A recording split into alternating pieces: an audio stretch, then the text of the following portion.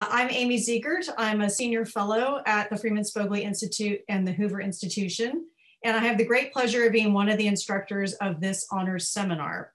Along with Professor Rod Ewing and Dr. Isfandiar Mir, I want to welcome everybody, family, friends, faculty, colleagues, to the fourth and final presentation of our undergraduate honors theses. And a special thanks to our faculty advisors who have been working with these two students all year long on their honors theses. For those of you who haven't attended our honors presentations before, each student is going to speak for about 20 minutes. Dr. Mir will give them the warning sign if they're going close to their time. There we go. little demonstration, stop sign. They know to look for the stop sign. After the presentation, we'll have 10 minutes of Q&A kicked off by their faculty advisors. Then we'll open it up to the class, which you see on the screen. And then if we have time, we'll open it up to questions from everyone watching the webinar. So if you are not inside the classroom, but want to ask a question, just type it into the Q&A tab at the bottom of your Zoom screen, and we'll try to get to as many of your questions as we can. We'll have a 5-minute break between presentations, so know that that's coming. I think we're ready to get started. So our first presenter today is CKyle Duchynski. Kyle is a senior, they're all seniors. Kyle is a senior studying economics from Santa Rosa, California. He is inspired by his experiences leading Stanford's US-Russia Forum. And so his thesis examines appropriately Russia, specifically Russia's so-called pivot to Asia. Next year, Kyle is going to be returning to Stanford to complete a master's degree in management science and engineering. His thesis title is called Looking East, Evaluating Russia's Pivot to Asia. And his faculty advisors are Professor Norman Naimark and Professor Michael McFall. Kyle, over to you. Great, thank you so much, Dr. Ziegert. Can everyone see my slides? Wonderful. So good afternoon, and thank you everyone for coming. Today I will be presenting my thesis, Looking East, Evaluating Russia's Pivot to Asia. So at the September 2012 Asia-Pacific Economic Cooperation Summit held in Vladivostok along Russia's eastern seaboard, Russian President Vladimir Putin announced Russia's so-called pivot to Asia, remarking that, quote, the global economic landscape is changing literally as we speak. Amidst this shift in the global balance of power, according to Putin, pivoting would give Russia the opportunity to be an economic conduit between Europe and Asia. 7 years later, in September 2019, I was fortunate to attend the Eastern Economic Forum, also held in Vladivostok, an annual forum where Putin touts Russia's role in Asia amidst invited heads of states from many different Asian countries. And through this experience, I was inspired to further research this pivot, if it had actually happened and why. So to provide a brief summary of my thesis, my research question was 2 parts. First, has Russia pivoted to Asia? And if so, then why? Using a variety of economic and security ties data, as well as data on Russia's international standing, I conducted a medium-end analysis on Russia's bilateral ties in Asia, and then did 2 case studies. My research led me to 2 primary conclusions. First, Russia's pivot to Asia is real and part of a cycle dating back long before Putin's 2012 announcement. And second, this pivot was driven by a combination of factors, including the desire for greater economic diversification and development, the search for global relevance and greater national security, and Putin himself and his relationships with other heads of state. So to give a brief overview of my presentation today, first, I'll define exactly what a pivot is according to existing literature. Then I will review each of my 4 hypotheses as to why Russia has pivoted. Next, I'll go over my research methodology before examining my medium-end analysis. And finally, I'll review a case study on the Russia-China relationship before finally presenting conclusions and policy implications. So as it turns out, there is not an agreed upon framework for defining a pivot. Rather, my pivot framework draws upon scholarship on President Obama's pivot to Asia, namely Dr. Nina Silov's work. At a high level, a pivot is about reorienting major elements of national power towards a new region. And underneath this, there are 4 major elements. First, internal balancing. Second, external balancing. Third, expanded economic engagement. And finally, expanded diplomatic engagement. So whereas internal balancing really has to do with reallocating military resources to the new region of focus, external balancing is about increasing the military capabilities of aligned states, enhancing multilateral interoperability, and forging new partnerships with regional powers. As we will see later, this external balancing piece especially is traditionally defined in a very American-centric way. And then outside of the security dimension, the third and fourth elements of pivoting have to do with increasing diplomatic and economic ties with aligned states through regional dialogues and expanded trade agreements. So now onto my four hypotheses to answer the why question. The first is the economic reasoning, that Russia's pivot helps it take advantage of the changing economic landscape Putin referred to and develop the chronically underdeveloped Russian Far East. The second is that closer ties to Asia and an increased focus on Asia helps to increase Russia's national security. Third, the international standing hypothesis, or that Russia seeks foreign policy diversification away from its traditional spheres of influence in Europe and the post-Soviet space and towards the Asia-Pacific. And finally, there's the question of Putin himself, his desires, and the personal relationships he has with other key heads of state. So now, delving into the methodology, I'll first give a brief overview of my data. So across the three buckets you see here, I used FDI data from various government sources in AEI, trade data from the World Bank, arms transfer data from CIPRI, a joint military exercises database, military deployment data from IISS, Russian strategy documents, as well as UN voting data. So concerning the research design itself, the first question to answer was, has Russia pivoted to Asia, focusing on the time period from post-1992 to the present? To answer this question, I conducted a medium-end analysis of Russia's ties with major countries across East, South, and Southeast Asia. Finding the answer to be yes, the next step was to determine why Russia pivoted.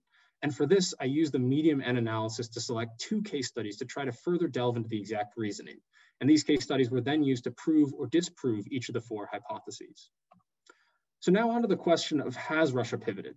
My research demonstrated that the answer is yes. Russia's pivot to Asia is real and began long before 2012.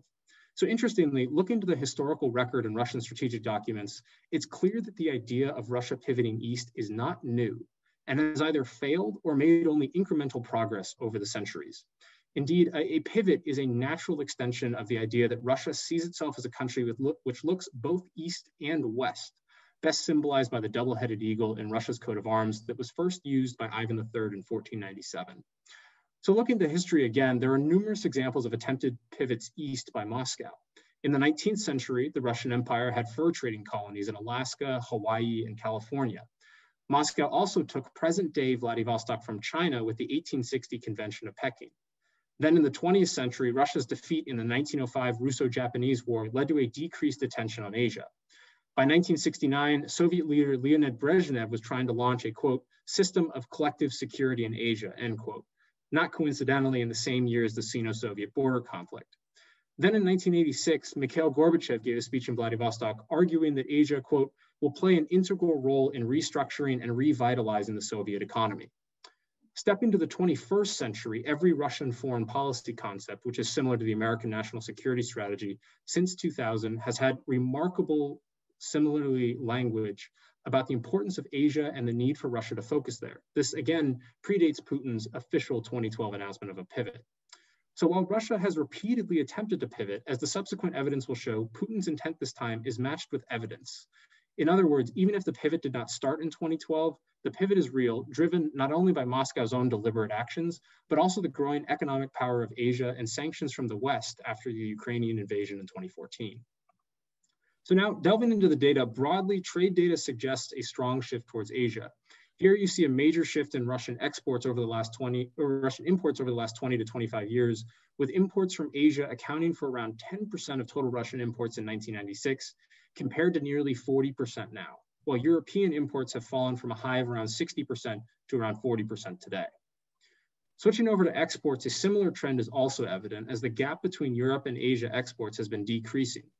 Exports to Asia in particular have risen by around 10% since 2011, while exports to Europe have fallen from a peak of over 60% in the mid-2000s to 50% today.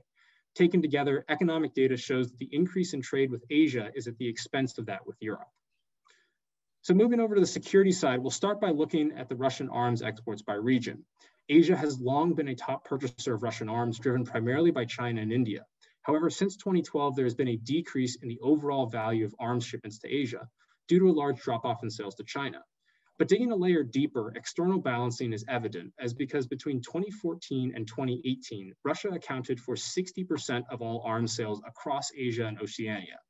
And then from 2010 to 2017, Moscow sold $6.6 billion worth of weapons to Southeast Asia, as much as the US and China combined, engaging with new partners like Myanmar, Cambodia, Vietnam, and Laos. Moreover, the number of countries Russia has sold weapons to in a given year within Asia has doubled from being only 4 in 1992 to 8 different countries in 2019. We also see evidence of internal balancing as Russia has sought to reorient its naval posture towards the Pacific, starting with the 2015 Russian maritime doctrine's emphasis on building up the Pacific Fleet. Since the 2015 doctrine, numerous new Russian submarines, as well as the first new Russian surface ship built since the Cold War, have been assigned to the Pacific Fleet, whose emphasis remains largely on strategic nuclear deterrence and littoral combat. And then back to external balancing, Russia is generally not doing the things the US would be when externally balancing, like building alliances and increasing interoperability, but it has been very invested in the Shanghai Cooperation Organization, among other regional security groups, and forming looser strategic alignments. In fact, many of the peace mission joint military exercises arranged by Russia and China under the auspices of the Shanghai Cooperation Organization were far more of a political statement as opposed to genuinely improving military interoperability. Yet the American focus on interoperability need not necessarily apply when talking about near peers such as Russia and China. Moreover, Russia generally eschews traditional military alliances, instead preferring vague defense consultation agreements. In fact, Russia's only legally binding alliances, which offer mutual aid in the event of an attack, are with Uzbekistan and South Ossetia, 2 autonomous republics within Georgia. What's more important here is that Russia has been making inroads when it comes to defense cooperation with countries in Asia, notably China, and even exercises as a political statement are a huge deal considering the open conflict between China and the USSR in the not so distant past. So then I selected my case studies based on the results of this medium end analysis. And here you see Russia's bilateral relationships in Asia ranked across 6 key metrics outlined earlier in the presentation. So ultimately, I decided to go with India and China as they appear to be the most consequential bilateral relationships across these metrics. Moreover, there is great contrast between these 2 countries. India having historically good relations with the USSR and being a democracy, whereas China has a history of tenuous to bad relations with Russia and is an authoritarian state. So now onto a brief overview of the results of my first case study. So before analyzing specific hypotheses, it's important to understand the context of the Sino-Russian relationship. Indeed, it's a long, complex history with many ups and downs illustrated by this graph. So note that this graph is by no means a perfect representation, nor is it to scale, but it's more designed to show the narrative arc. So the Russia-China relationship dates back to the 13th century with the Mongol invasion and has long been characterized by an asymmetry of power either in favor of Russia or China. During the mid-1800s, Russia forced China to cede nearly 1.5 million square kilometers of territory to Russia through a series of unequal treaties, as they were called. And the relationship has really been on and off adversarial and cooperative since then, with the high point arguably being the Sino-Soviet alliance and massive tech transfer and support during the 1950s. The most recent period of greater alignment arguably began in June 1989 with Gorbachev's visit to Beijing and has been characterized by a willingness to cooperate on issues, but also being quick to shift away if better foreign policy options become available elsewhere. And then today, the seesaw of the relationship historically has led to a good deal of mistrust between Russia and China. So now we'll specifically evaluate the economic hypothesis. So there's strong evidence that economic incentives have driven Russia closer to China. For Russia, China has represented a great economic opportunity, both in terms of push and pull, as China's economy has grown and Western sanctions encouraged Russia to seek economic diversification away from Europe. Starting with the balance of trade you see here, both imports and exports have on average been increasing since around 2000. And this was a gradual increase from 2000 until the financial crisis in 2008, and then a very large uptick since the Ukrainian invasion in 2014. Additionally, from 1996 to 2006, Russia exported more to China than it imported. And since then, it's been the exact opposite. And today, Russia imports about 50% more from China than it exports. And below these aggregate trading numbers, the trading relationship has changed over time. Russian manufactured goods were the #1 Russia export to China until 2005. And since then, it's been far and away fuel. Now, in part, this is due to China's expanding economy, and part of it's also from the Ukrainian crisis.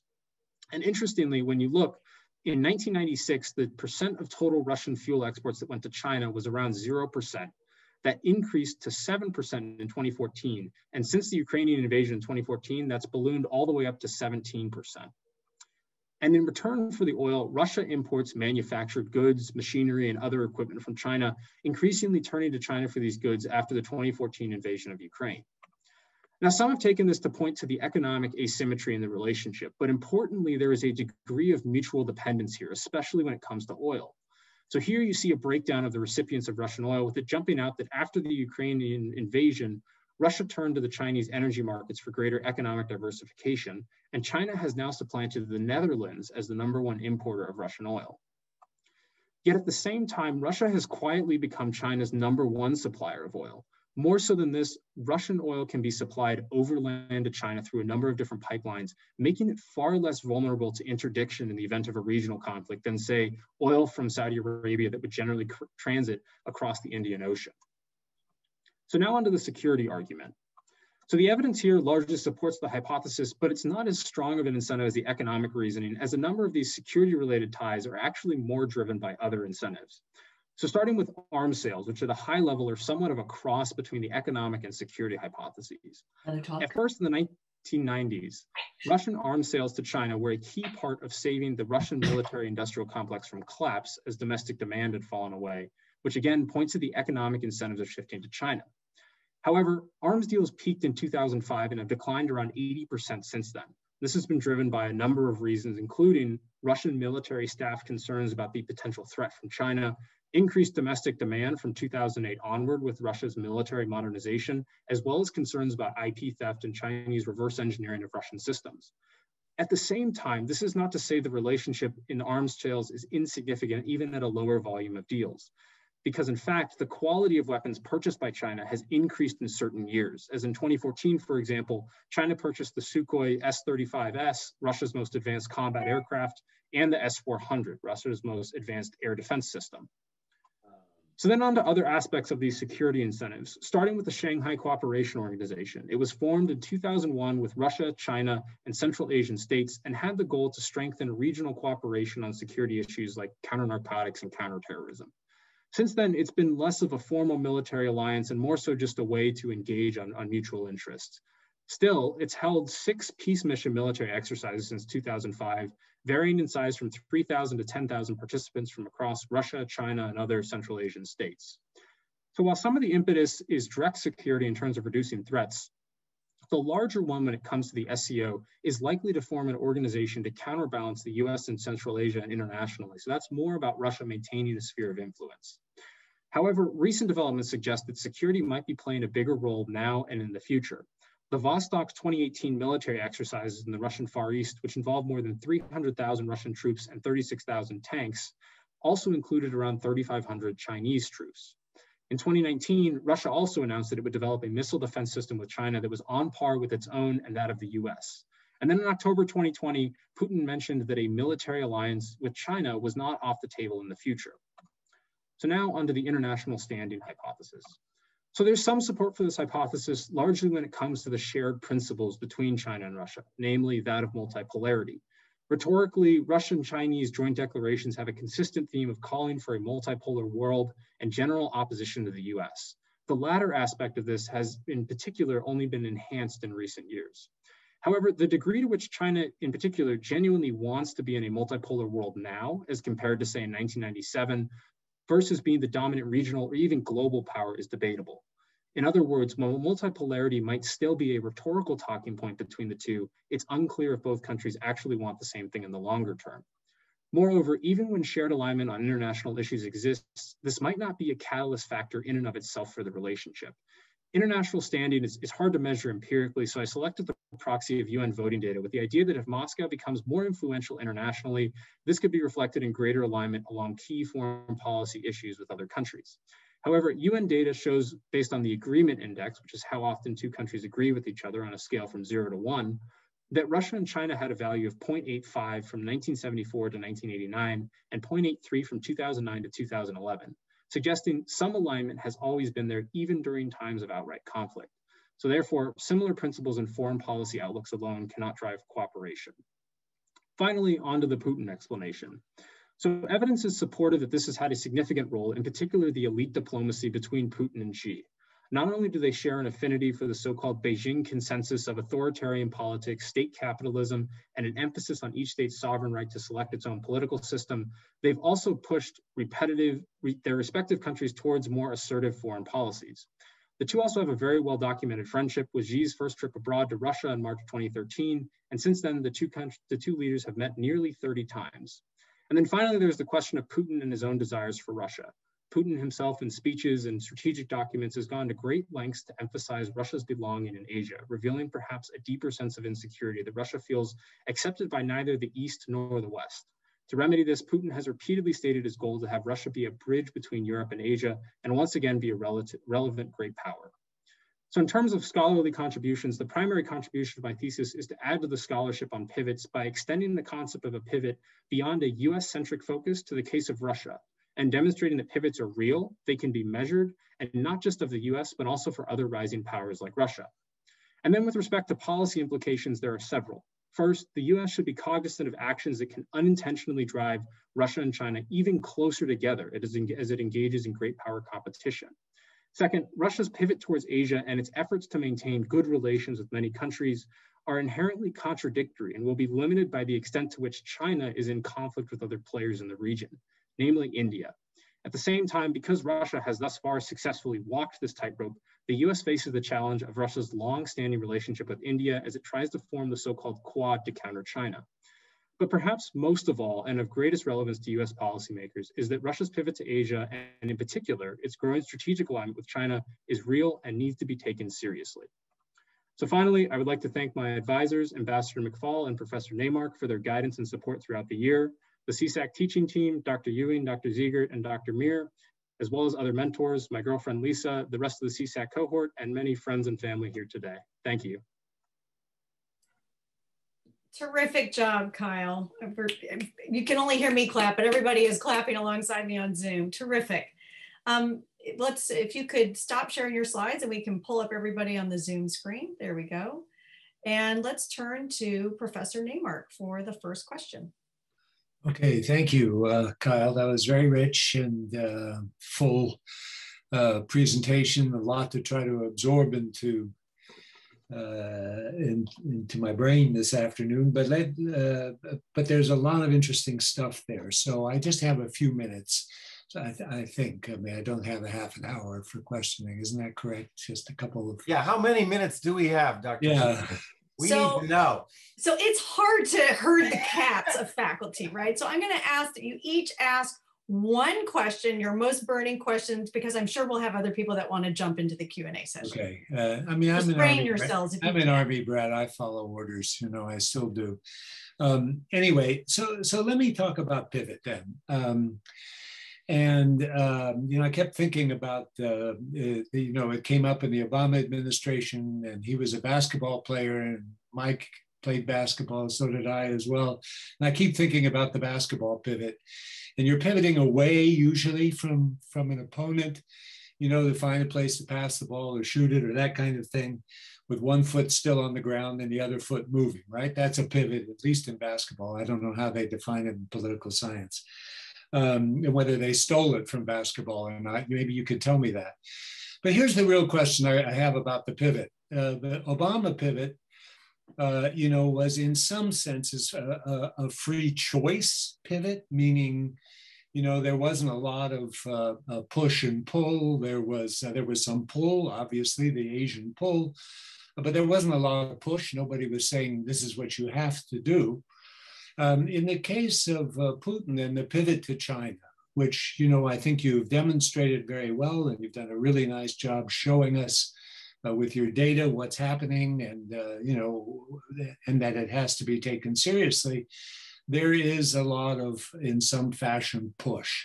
And that is to say, you know, problems with the West, problems with the United States, problems with Europe, you know, get them out of my hair. I don't need them anymore. They're causing me more grief than I can take, you know, whether economically or especially politically.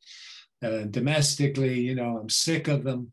So there's a lot of push. And then there's the pull from China, which you described, which is, you know, similar political and international points of view. So how do you think about these two different kinds of pivots? I mean, this is not a freely chosen pivot in some ways. It's not a pivot in the absence of powerful forces in the international system, and in some ways are pushing Putin in that direction.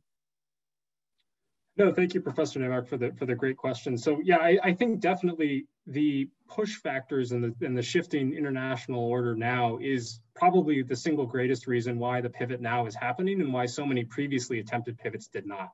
Since dating back to 2000, every single foreign policy concept of the Russian Federation has said, you know, we need to focus on Asia. Asia is where everything's going. We need to focus there.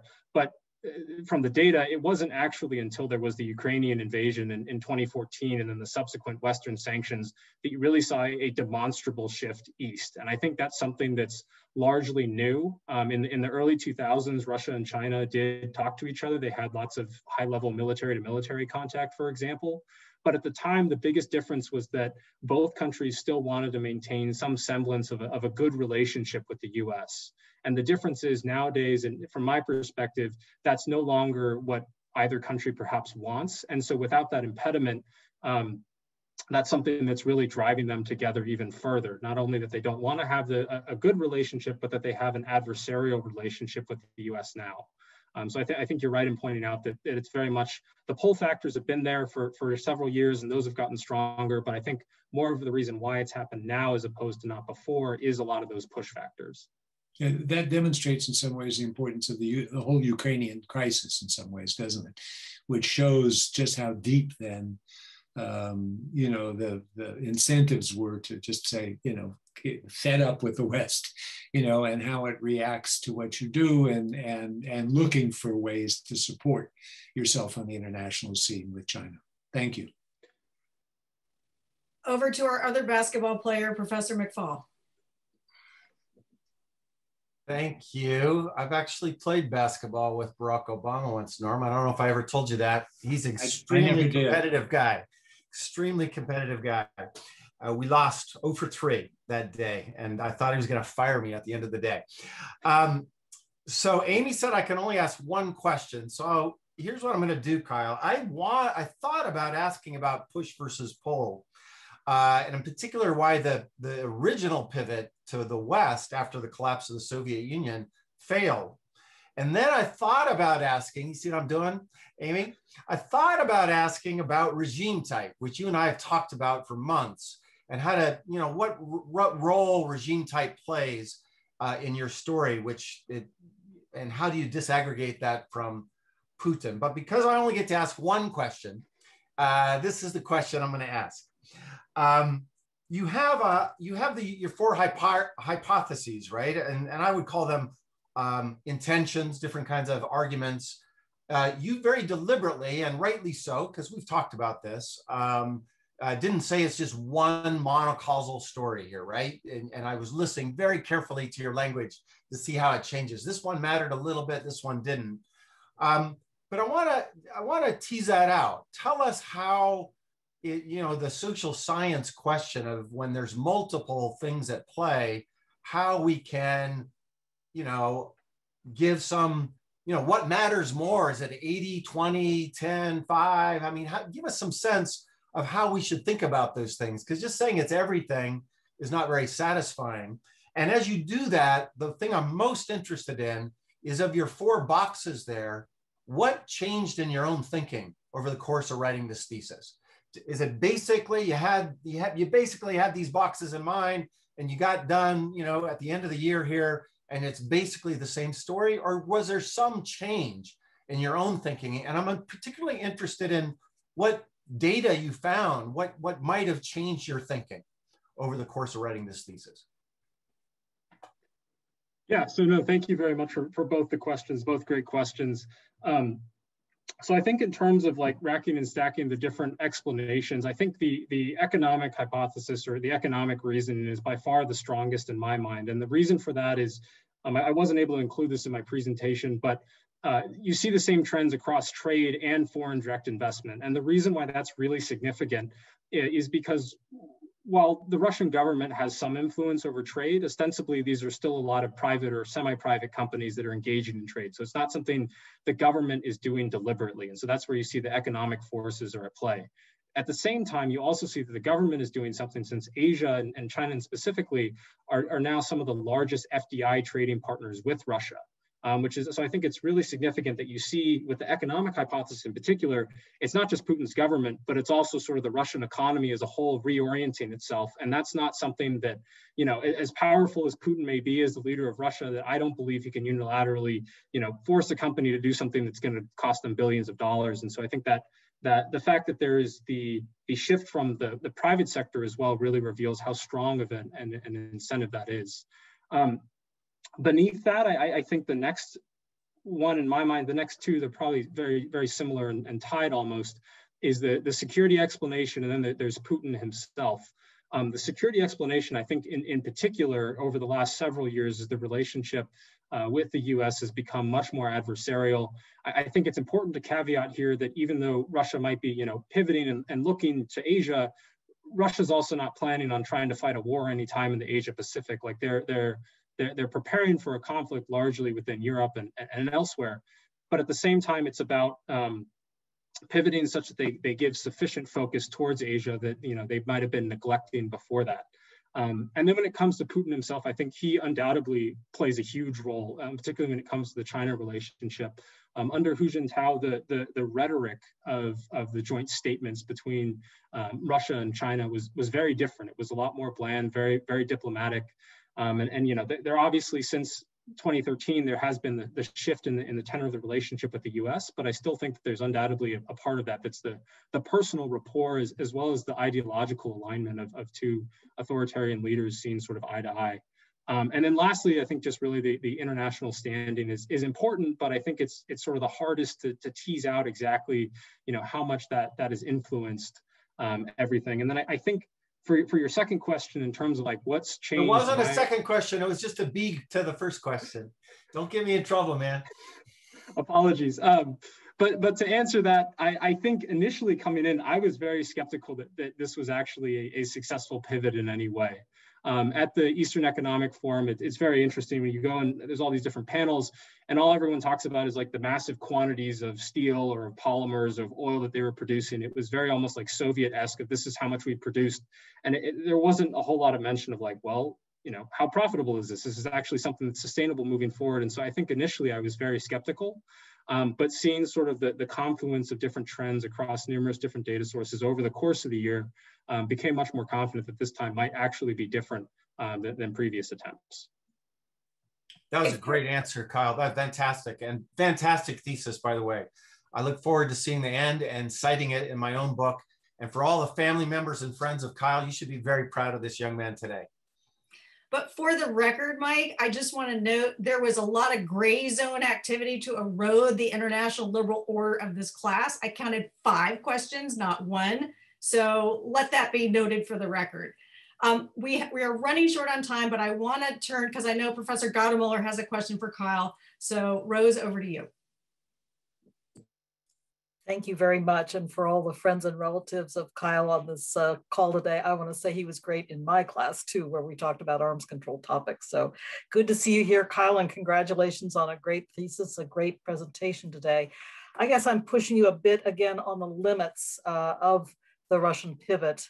It's been a theme running through some of the questions. How do you account for the lack of development in the Russian Far East, which to my mind simply invites the Chinese in and has caused, already some problems in that regard? If you make a robust case for their military pivot, yes, for their investment pivot, for their sales on the economic side, but how are they going to sustain this pivot if the Russian Far East remains so terribly undeveloped as it is and has been historically? Yeah, no, thank you, Professor Gaudemuller, for the great question. I think for me, like, I don't necessarily, so in addition to announcing the pivot to Asia, Putin also established the sort of Ministry of the Far East to try and get at this question exactly of like, how can you develop the Far East? And as you are well aware, as well as others on the call, it's sort of been a perpetual problem for Russia. From my research, I don't really see a way in which that will improve moving forward. The Russian sort of innovation model, if you will, that I've seen and researched is very much, throw money at a problem, mandate creativity and innovation, and then expect to see what happens. It's very different than what happens in the US and here in Silicon Valley. And so the extent to which Russia can develop sort of beyond being a resource supplier to China, I think is questionable. But that being said, like I'm more confident that even just being a resource supplier alone is sustainable, at least in the near to medium term, given how much China at this point relies in particular on Russia for their energy supplies. And there's a question in the longer term about the role renewable energy might play and shifting away from fossil fuels. But in the near to medium term, I don't think that a lack of economic development in the Far East will necessarily spell the end of any sort of pivot here by Russia. Well, Kyle, we've come to the end of your presentation and Q&A. Please join me in congratulating Kyle for a terrific presentation, great discussion. There's still time to incorporate all of these questions, Kyle, into your thesis before you turn it in.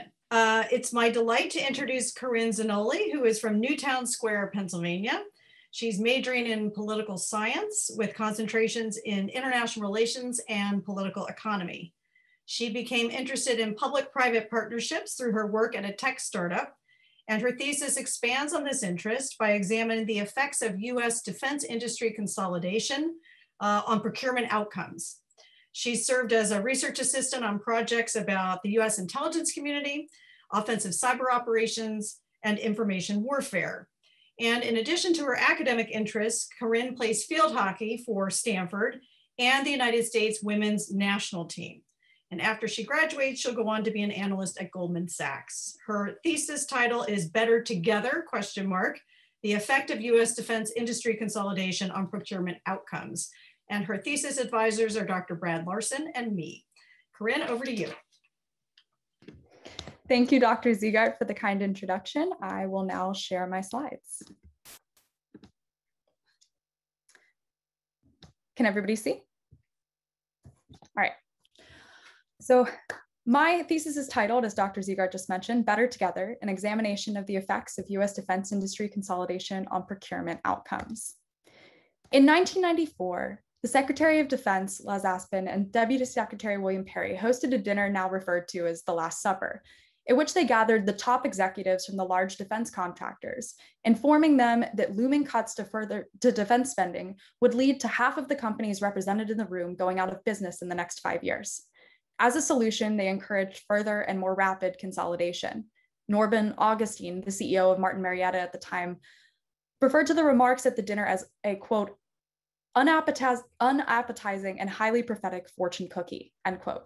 Of the 107 major defense firms active in the market at the start of the 1990s, only 5 remained at the end of the decade. The major defense contractors today, referred to as the primes, are Lockheed Martin, General Dynamics, Boeing, Raytheon Technologies, and Northrop Grumman. My thesis asks, has the consolidation of the US defense industry had an adverse effect on procurement outcomes? And I examined 3 different effects.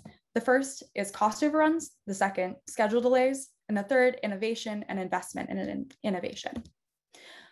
I will give a brief overview of where my presentation is headed before I dive in.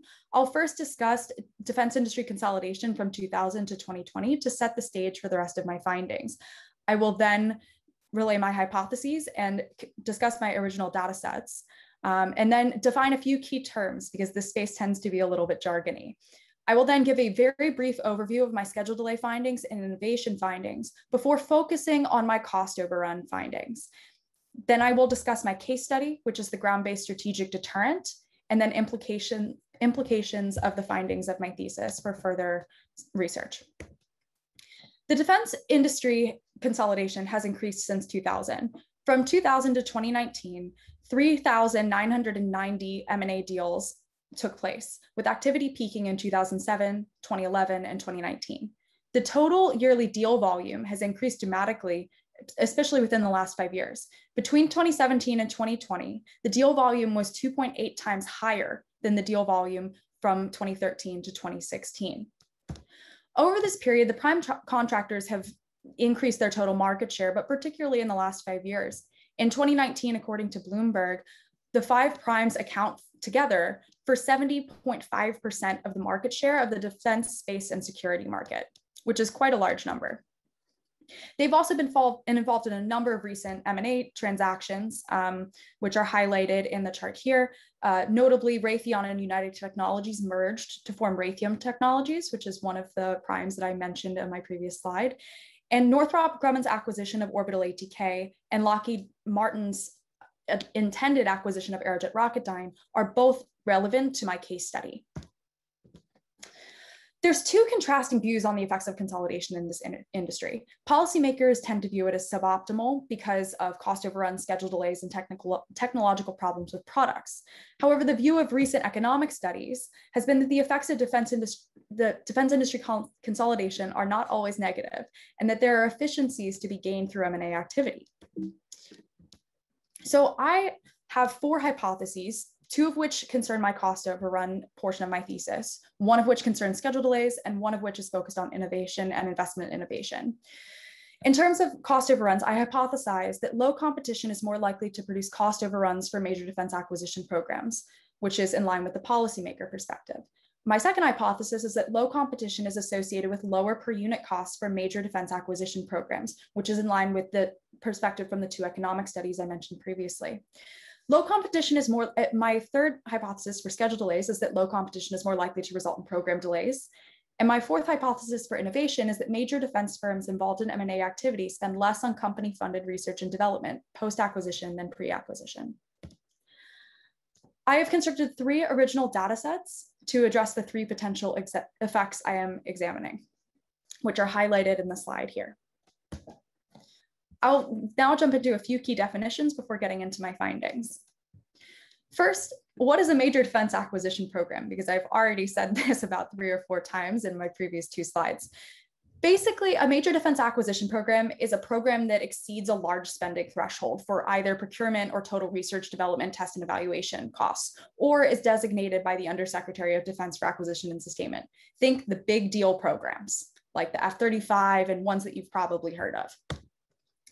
Each major defense acquisition program is required to report their cost and schedule data, including quantity observations, to Congress in the form of things called selected acquisition reports. While the full individual reports are not all publicly accessible in a consistent manner, the DoD publishes summary tables that include cost and quantity information for all of the major defense acquisition programs in the portfolio for an associated fiscal year. These are the observations with which I built my data set for the cost overrun portion of my thesis. Another important feature of selected acquisition reports is that they track program rebaselining. So each major defense acquisition program is given a baseline cost and quantity estimate by which cost, schedule, and quantity growth are all measured against. These baseline estimates are updated periodically as the cost, performance, and schedule quantity goals of the programs undergo a significant change or are reevaluated at major milestones in the procurement process. I will now briefly overview my schedule delay findings. As a refresher, for my schedule delay chapter, I hypothesized that low competition is more likely to result in program delays for major defense acquisition programs. I found that as the consolidation of the defense industry increased, schedule delays for major defense acquisition programs were more likely. Additionally, I found that policy interventions have helped to slow schedule growth, but the average schedule delay for programs is still around 2 years.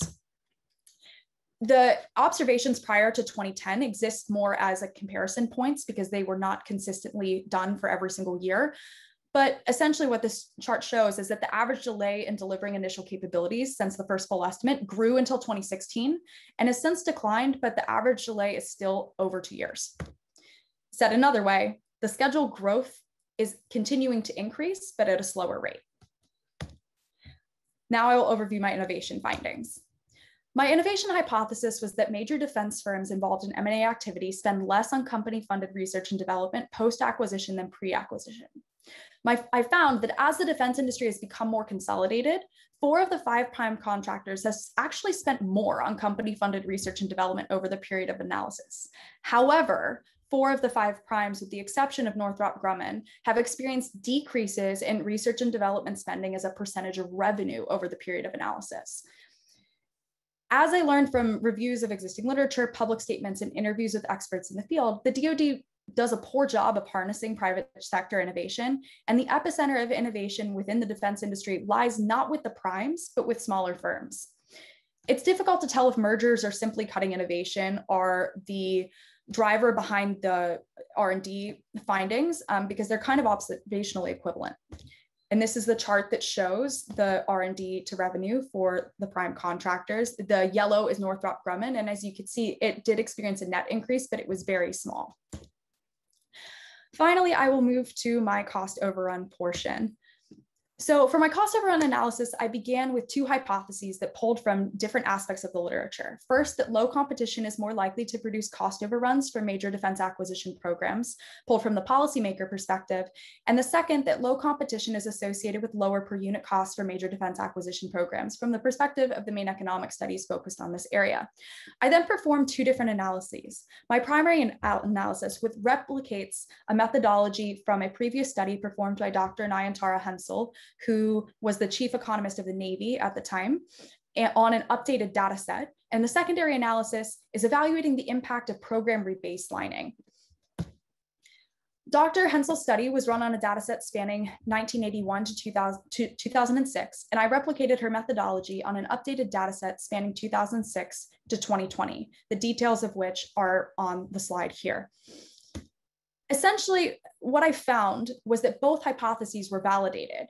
Post-merger programs have low competition is more likely to produce cost overruns for MDAPs was on a total cost basis, with 65.22% of programs with statistically significant results experiencing a post-merger increase in current year cost and base year dollars.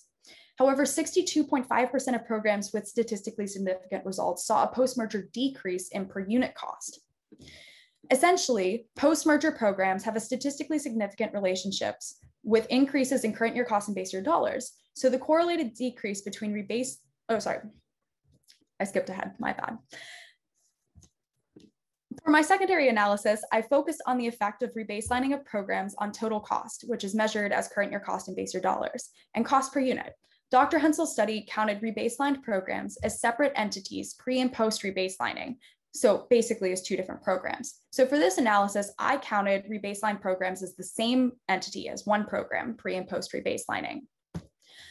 I utilized two different variables to track rebaselining.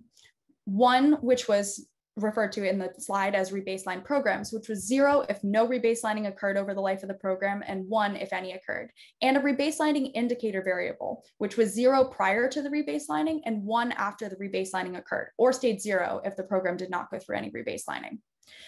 I found marginally significant evidence that the current year costs are higher in programs that get rebaselined than in those that don't. I found statistically significant evidence that cost per unit is lower in programs that get rebaselined than in those that do not. The results for programs post-rebaselining were insignificant. So essentially, here's kind of the overview of my findings.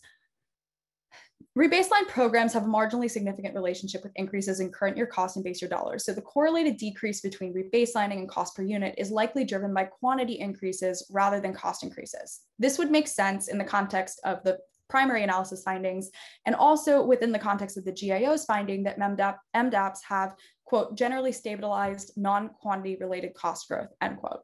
The broader implication is that by treating programs that were rebaselined as separate entities pre and post rebaselining, the Hensel methodology likely does not capture the full cost growth of these systems. The phenomenon that cost per unit decreases are likely associated with quantity increases rather than cost decreases, as seen in both analyses, is important because quantities are planned to increase over the life of the system. Hence the decision points for low rate initial production and then full rate production within the acquisition process. This calls into question for further analysis whether decreased cost per unit is actually indicative on its face of improved efficiency, or instead is simply indicative of maybe planned increases that have taken place.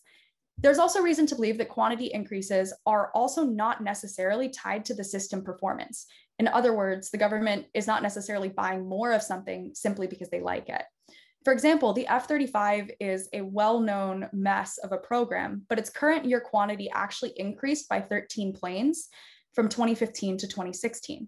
The same is true of the CVN-78, which is an aircraft carrier. The system had multiple delivery delays prior to 2017, yet the quantity increased from 3 to 4 from 2016 to 2017, which drove down an otherwise increasing cost per unit. Essentially, by ordering more of a system that does not work, a dysfunctional system could look like it is getting more efficient on a cost per unit basis, when it really does not actually imply anything about the performance, readiness, cost efficacy, et cetera, in terms of procuring an actual working product. Therefore, it's dangerous to couch programs that are experiencing a decrease in cost per unit as efficient without a related evaluation of their performance. The right question is whether cost per unit is actually an indicator of efficiency and what other metrics should be taken into consideration. I will now move into the discussion of my case study, which is focused on the ground-based strategic deterrent, which is the replacement for the Minuteman III intercontinental ballistic missile system, the ground component of the nuclear triad. The bid process for this system is a prime example of the effects of diminished competition, strategic acquisition activity by the primes, and the efficacy of current cost growth methodologies. Exploring the Minuteman III system has been going on since 2010, but then in October 2016, the initial request for proposals for the system went out, and 3 companies submitted proposals: Northrop Grumman, Lockheed Martin, and Boeing. 2 were ultimately awarded first stage contracts, which were Boeing and Northrop Grumman. A month after the initial contract was awarded, Northrop Grumman announced that it had agreed to acquisition terms with Orbital ATK. What is significant about the acquisition of Orbital ATK is that there are only, at the time, 2 solid rocket motor suppliers in the defense industrial base: Orbital ATK and Aerojet Rocketdyne. And so when Northrop Grumman acquired Orbital ATK, they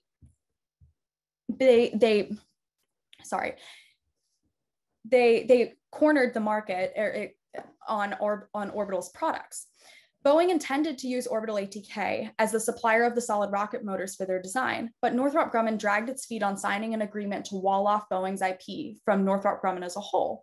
Boeing then subsequently withdrew from the ground-based strategic deterrent bid because they could not find a competitive price for the rocket motor that was necessary to build the system.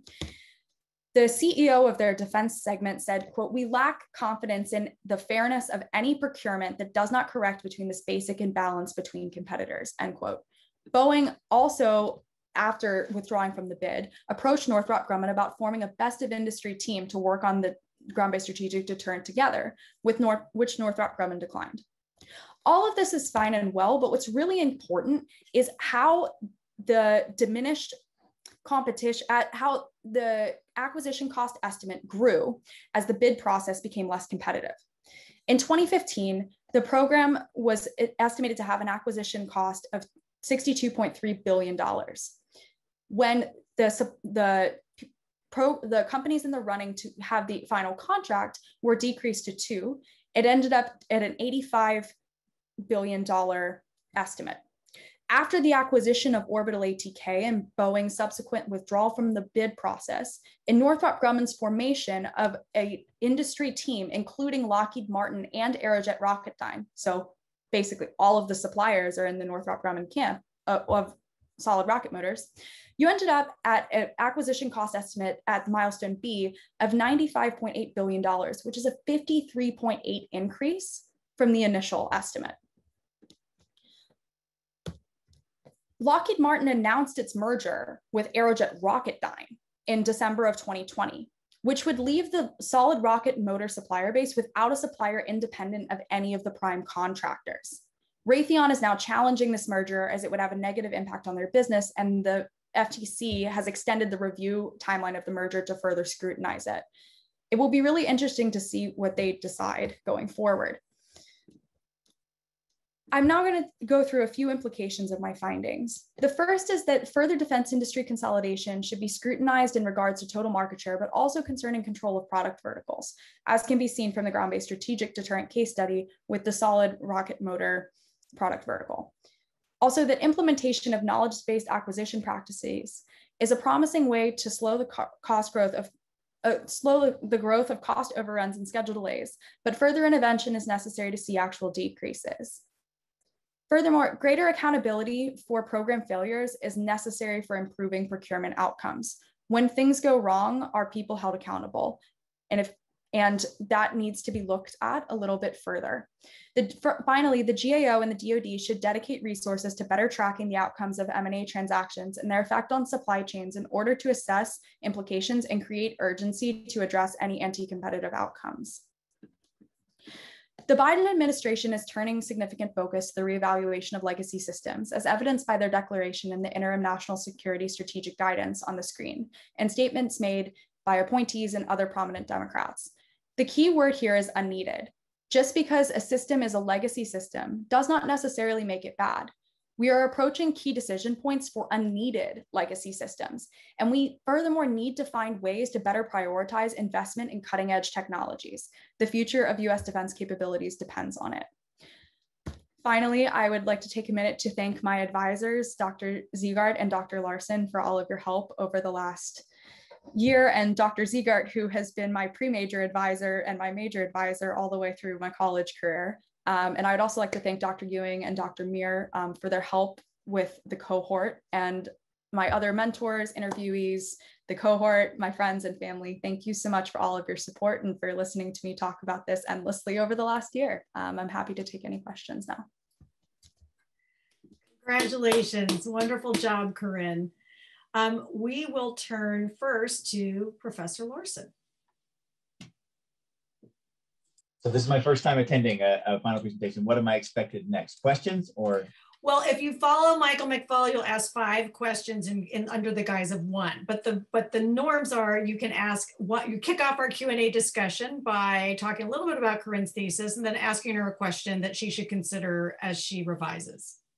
Okay, so I think it's been she's made a lot of progress. I like this. I like this idea. I think it's a fun one to be thinking about, and it's really cool how she's tackling it from so many different angles and talking to people about it in the field. I think a lot of it's easy as an academic to not focus on or to just focus on what you can learn yourself without talking to people that are outside of academics. And she's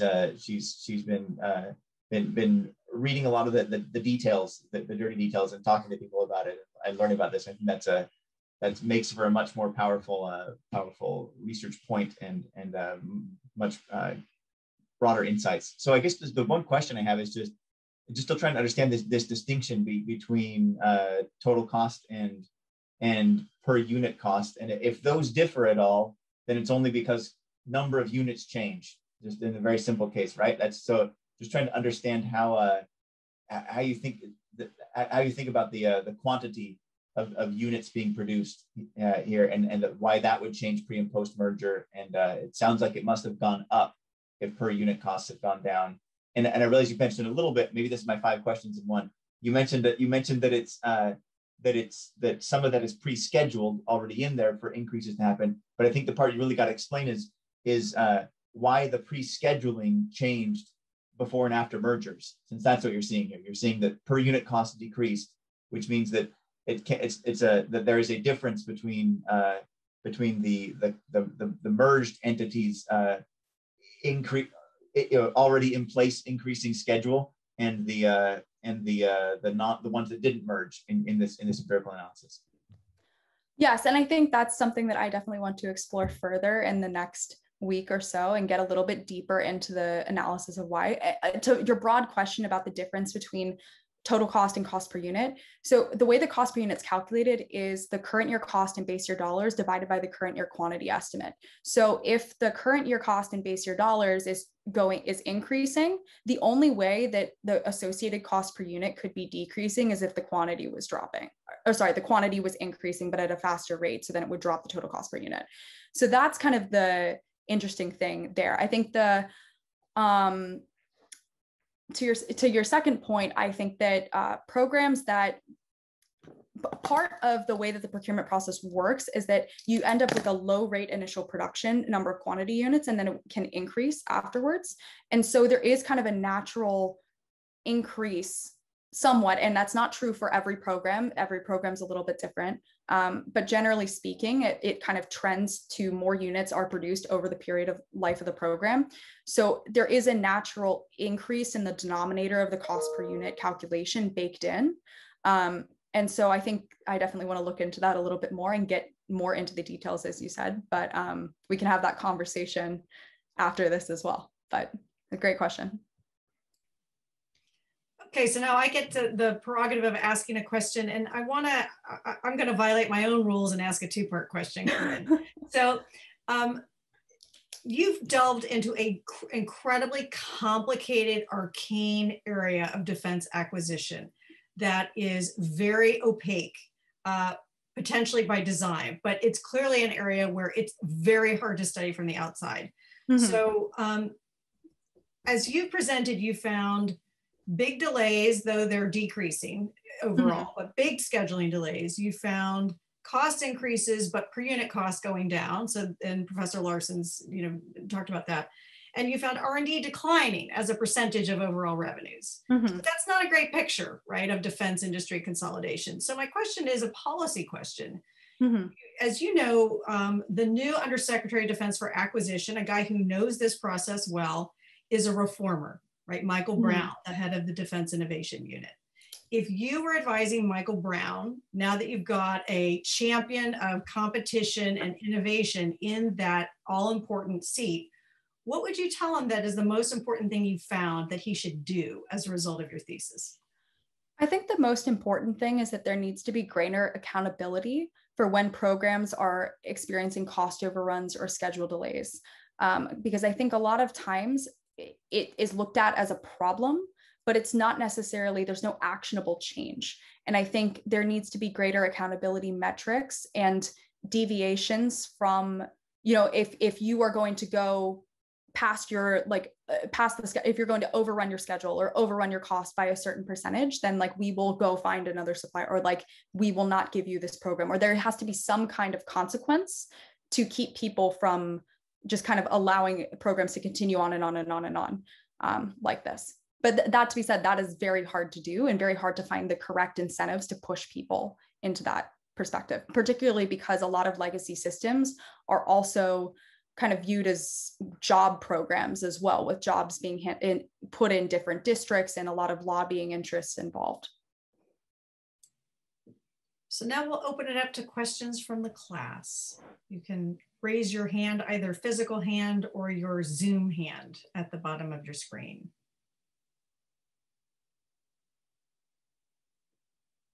Carter. First of all, great job. You took a lot of data and made sense out of it, which props to you. My question comes it's speculative. So I read a piece from one of my international security classes about drone warfare, but having swarms of drones. And so you in your thesis were mentioning the cost per unit was going down. Could this, if warfare moves in that direction where you just need a lot of tiny things, could this be almost an advantage, or do you still see it as a disadvantage? I'm sorry, could you repeat? I'm not sure I caught the end of it. Yeah, so if you have more swarm drone warfare, if that became a thing, and you need lots of units, and in your thesis you were talking about having, I guess, lower cost per unit, could that be a positive outcome for defense? I think without knowing the specifics of drone swarm warfare, it's not something that I've really looked at as part of this, but I think my initial reaction would be if that's where the strategic need of future US defense capabilities is being met, it would kind of also help decrease the total amount that you're spending outside of per unit cost, outside of everything. If that's going to be the area that you channel focus into, and you can buy more units for a cheaper price, it could drop the amount that you're spending. That being said, it really depends on what the US strategic priorities are and kind of what US defense capabilities really need. I kind of see the defense industry moving more towards a focus on software rather than, oh, hey, build this plane, or we need this tank or this thing. I think we're moving into an area where it's going to be a lot more about software with hardware attached rather than hardware focused with software being integrated in. So Corinne, we have a question for you from CISAC Honors alum, Sam Lisbon, who has also done research and now has a job in this space. And so Sam's question is, well, first, Corinne, great presentation, he says, you seem to directly relate innovation to the R&D budget of a given organization. But this implies that $1 of research and development is equally effective in organizations of different sizes. So his question is, do you think that's the case? Is $1 of R&D a dollar of R&D, no matter how big the organization is? And if it's not the case, what would you speculate the effect of mergers and acquisitions would be in the efficacy of R&D spending within the defense primes?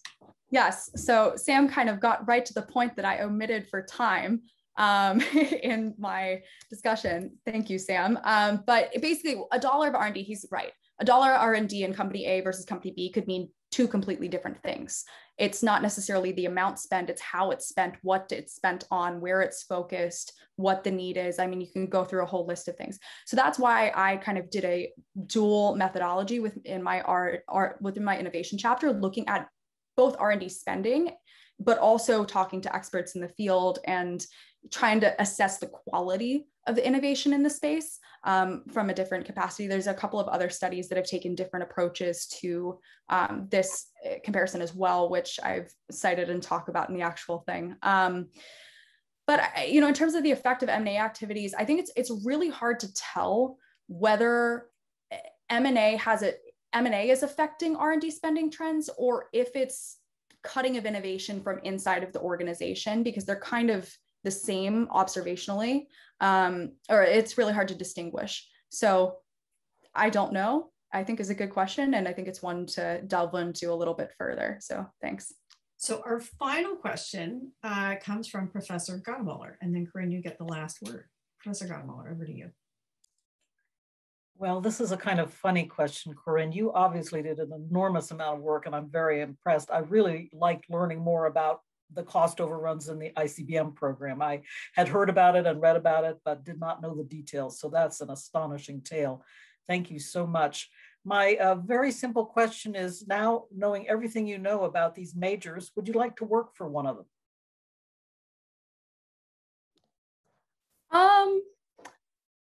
To be honest, I don't know. I wouldn't be opposed to it. But at the same time, I think it would be really interesting to be in, you know, I'm in Hacking for Defense right now, which is run by Professor Blank and Professor Felter and a number of other things, and Kate is actually on my Hacking for Defense team, and Kyle is actually on another team in the class.